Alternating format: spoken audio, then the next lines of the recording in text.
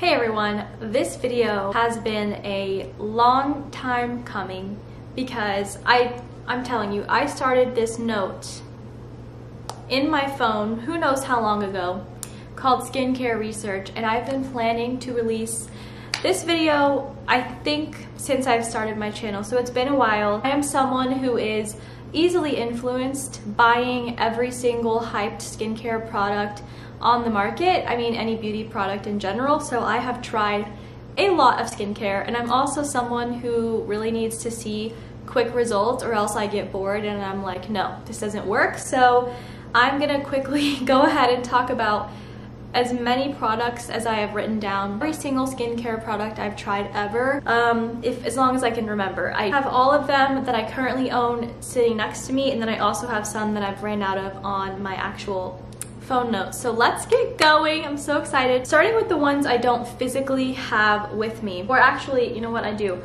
So The Ordinary. Okay, The Ordinary Niacinamide. This is, I'm just gonna say, get it if you're concerned about texture and pore size. I am mostly concerned about pore size. I really feel like I have such enlarged pores until I started using a niacinamide. I don't know what it is about it, but it's amazing, and my skin feels so tight. So I use this morning and night. Now, I did recently get the Sunday Riley niacinamide serum, and honestly, you know, I'm not noticing like too much of a difference between these two, and the price points are like huge difference. So if you wanted to get a niacinamide for pores, I would get the Ordinary one. I feel like it works like so well, like you need it in your life. Next, I wanted to talk about face washes. I'm kind of going in random order, so I'm sorry about the chaotic nature of this video. These CeraVe face washes are really good, very gentle. I feel like they work with any and all skin types, so have no issue with those. I haven't used them in a while just because I have been trying out different stuff, but like not bad, and you know, a good price. Panoxyl, I'm out because I just ran out of it, but it's the Panoxyl blue and white, like acne foaming, or the acne face wash.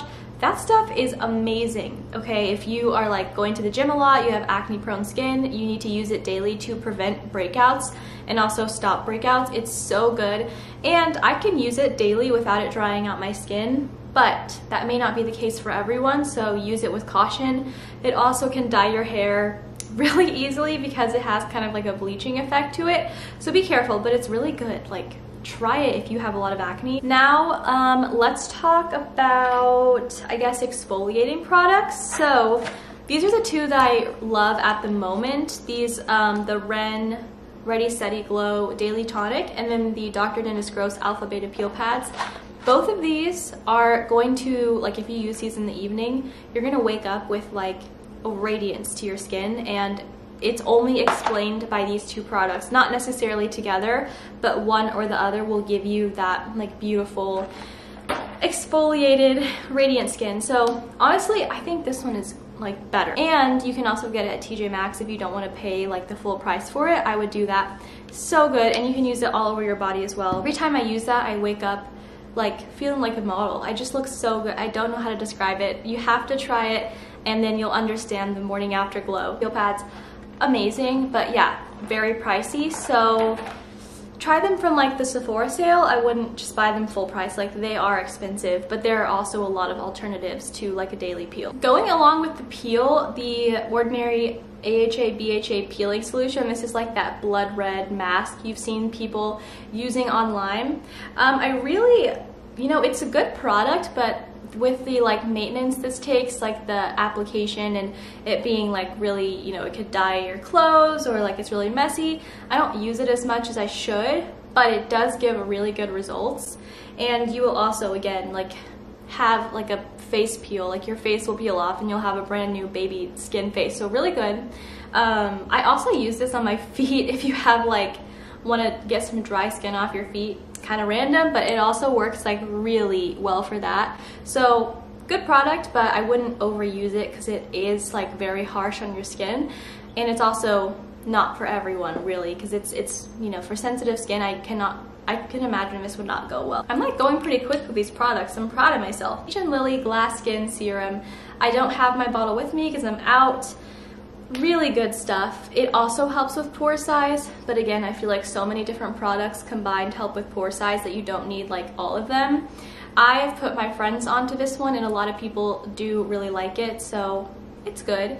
I wouldn't say it does anything else other than like kind of cover and make your pores look smaller. I don't know how else to describe it. Like your skin texture and pore size is again erased. I don't know what's in that stuff, but it is good.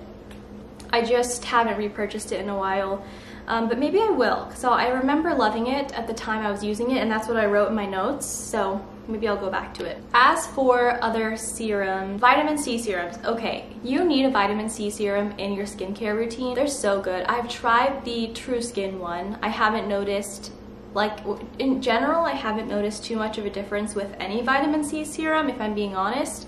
I don't know if that's just because like I don't have much to change, but I haven't noticed the difference.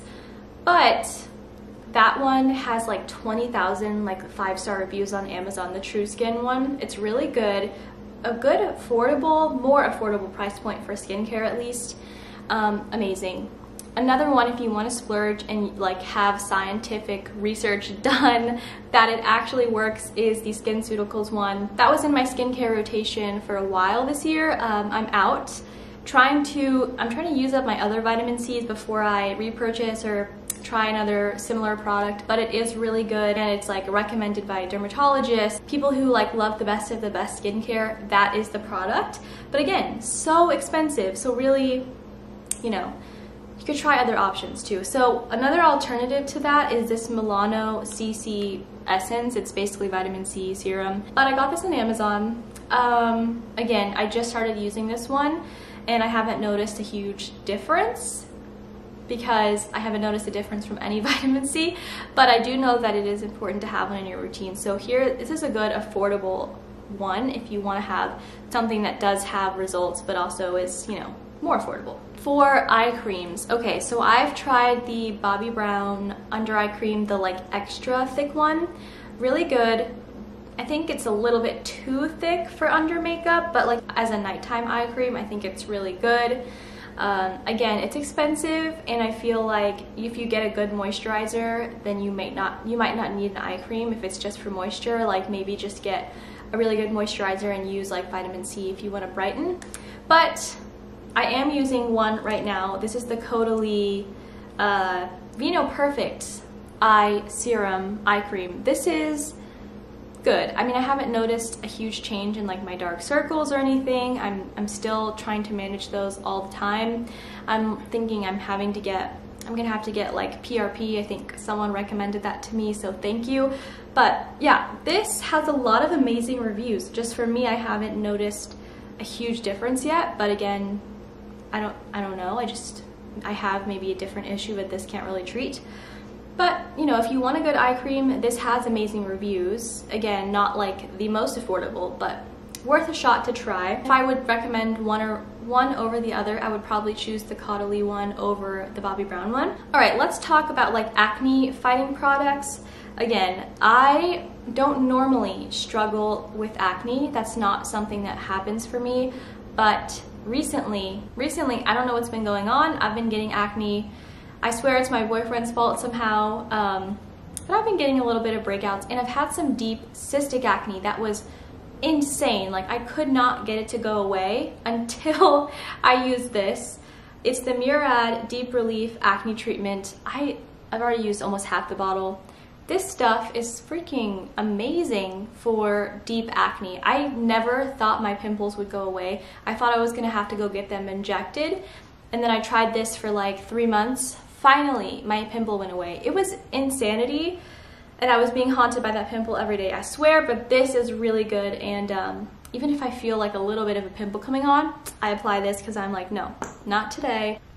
Other acne, the Differin Gel. So that is from like Walmart. It's kind of like a retinol alternative.